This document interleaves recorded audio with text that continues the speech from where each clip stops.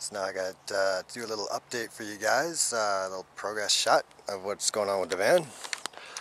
So yeah, here we go. There's the storage underneath. They wanted 16-inch storage underneath, so we got that. I built a frame, obviously. Here's where the bed's gonna go. I've still got to screw all the ply down. As you can see under here, I used 2x4s flipped on end there.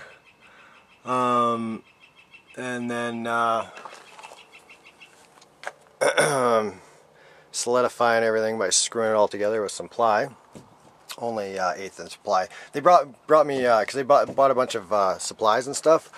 Let me come around the other end, and they didn't quite know what I needed or whatever. So I was just kind of working with what they got. But 1/2 inch ply was way too much over here. So yeah, over here I'm going to be still building some storage and stuff for them.